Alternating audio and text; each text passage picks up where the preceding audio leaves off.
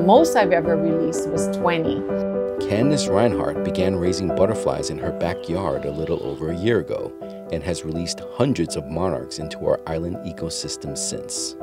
You know, butterflies and bees are the only pollinators that we have. And the hobby is turning out to be a great fit for the social distancing precautions of the pandemic. This is kind of neat. I didn't have to go anywhere. I didn't have to do anything. It was what's in the yard. Each day, she inspects the leaves of her crown flowers for the small monarch eggs, which hatch into these tiny multicolored caterpillars.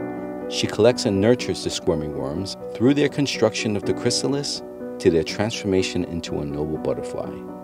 It's pretty amazing, and it doesn't take much to help the process. I mean, to be able to help nature. It's so joyful to watch them.